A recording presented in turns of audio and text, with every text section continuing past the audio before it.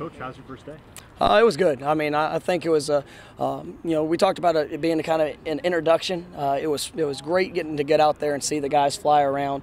Obviously, there's some new terminology, some new things that we're introducing to them. But I thought they did a great job in kind of their attitude towards practice. We have some things like you would expect, some things to build off of, and some things to correct. I was really pleased with the defense. I mean, they were able to create some takeaways. That's something that we really stress, kind of being the identity of who we are. Is we want to be a defense that creates takeaways and gets the ball back for our offense. And offensively, we got to do a better job of taking care of the ball. I think we threw a couple too many interceptions, and but it was a good first day. What are your expectations, especially these first few days for this team?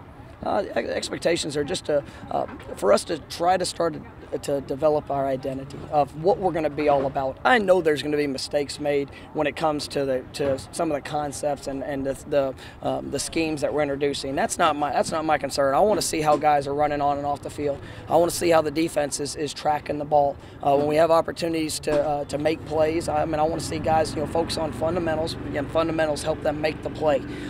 There was a couple runs that we had today. We're stressing a lot with our track, with our backs, and there were a lot of runs that might have been 2-3 yard runs, but our backs were right in a position where they need to be, and that was a major positive for me, is guys that are taking coaching and applying it here to the field. And so we just want to really try to establish that identity. Have fun when we're out here playing, but really get out there and fly around.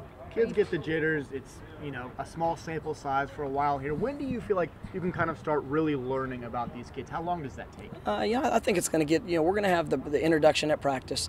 These first five or so practices, that is, we're just trying to get a mentality of what we're going to do and who we are. I think that the sixth practice will be our first scrimmage, and that'll be something that we'll kind of get a chance to see when the lights come on and how they respond in those situations. But this spring, we're not looking to see who's going to win spring ball.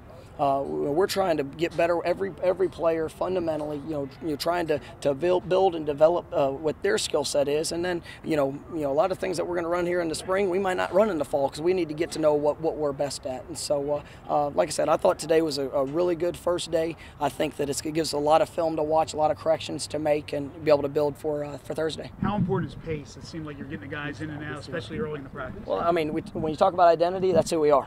And it's offense, defense, special teams. I was really pleased. We were able to introduce a couple things, special teams wise today. But just trying to have that mentality and that identity is that we don't want to just go fast. We want to be able to execute fast because that's the whole key. Anybody can get out there and snap the ball quickly, but if you're not doing it the right way or you're not executing the play that's called, it doesn't really matter. Defensively, we know we're going to see a lot of no huddle kind of up tempo teams. Well, if we practice at that speed every day, that should be a second nature to us. And so that was big. That's a big part of our identity. And so I thought the guys did a good job embracing that today. What kind of coach are you? Are you a screamer? Are you what kind? I mean, are you? Well, it depends what happened. I mean, is that something that you have to find out for yourself, or do you kind of have an idea? I mean, I've been coaching for a little while, and it's I'm going to have a lot of excitement. And when our guys are out there, doing well, I mean, I want to be twice as excited when they're out there making plays. And then when it's time to correct things, and it's an important point of emphasis, I'm going to make sure they understand where we're coming from and to be able to get those points across. But I thought the guys did a good job. I thought everybody gets worked up for the first day, and probably some jitters. I know that the three quarterbacks we put a good amount on them for the first day, and it's kind of interesting to see how they responded. What I look for is how do they respond to a negative play.